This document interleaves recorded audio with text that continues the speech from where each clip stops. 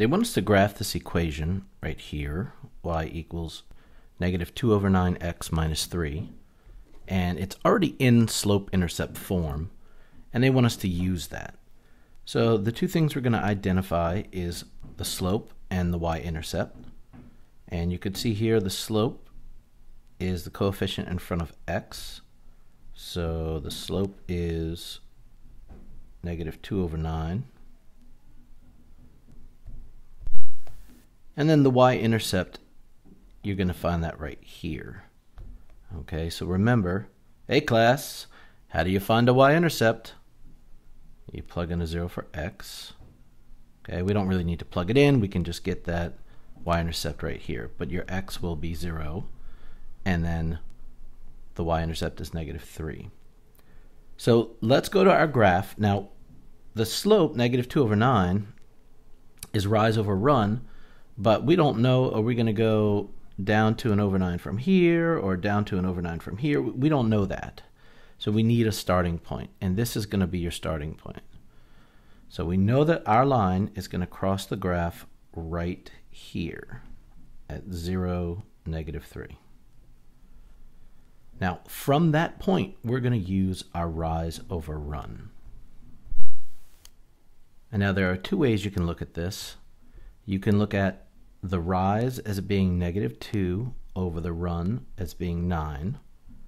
Or you could look at the rise as being the positive 2 and the run being the negative 9. Either way, you will get the same line. So let me write down rise over run, and you'll see both ways that it will be on our graph. So let's say we're going to use our rise as negative 2 and our run as 9.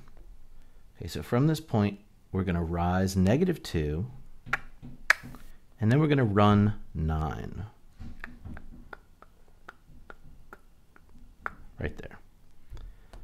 So here is our second point on the line. We have the 2 points. The computer is going to know whether or not you used the y-intercept. So make sure that you have that. And then we're going to draw a line to connect them. All right, so here is our line.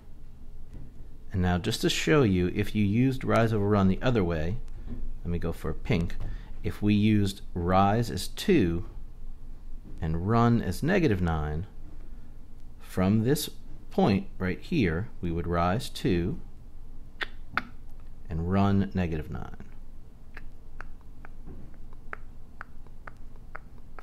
There we go. All right, and you'll see that you'll get the same line.